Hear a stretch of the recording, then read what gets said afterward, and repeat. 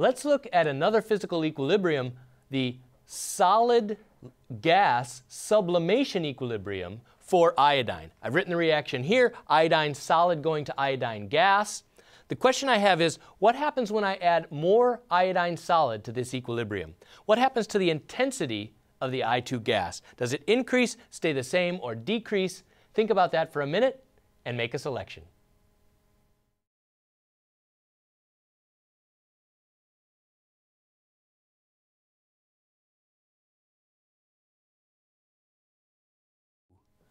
Let's look at a possible explanation for each answer. A, more solid will create more gas, so the color gets darker. B, the solid does not appear in the mass action expression, so K and the vapor pressure don't change.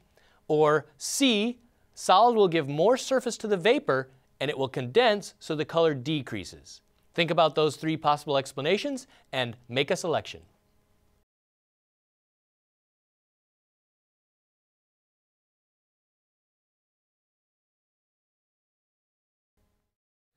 We're talking about the sublimation of iodine, going from the solid to the gas. And we have that happening right here in front of us.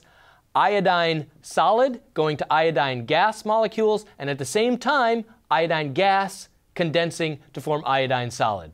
So an equilibrium that's dynamic, but from a macroscopic sense, it appears static. Let's look at the equilibrium expression. If we write products over reactants for this, we would have the partial pressure of the I2 gas. I2 solid, that's a pure solid, and pure liquids and solids don't appear in our equilibrium expressions. So it's just K is the partial pressure of I2. At equilibrium, that's the vapor pressure of iodine gas over the solid.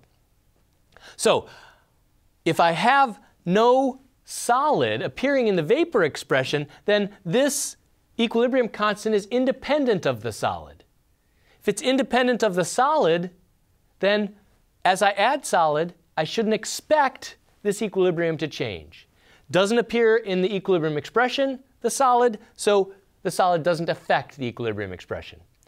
Let's actually see if that happens.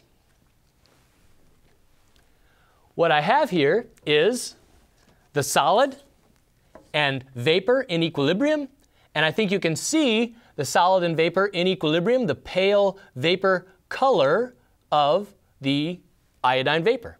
What I'm going to do is add a little solid iodine and see if that changes.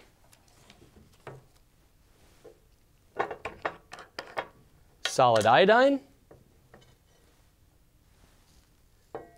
And we'll add a significant amount so it's clear we've added some. Cap that back off. We'll give this some time, but let's look at the equilibrium vapor pressure. Now we know the equilibrium vapor pressure doesn't change. It's a function only of temperature. The equilibrium constant is a function only of the vapor pressure, so we don't expect to see any change. And indeed, adding more solid doesn't change this equilibrium position. Now that might seem counterintuitive at first. You put more solid, how come that doesn't produce more vapor?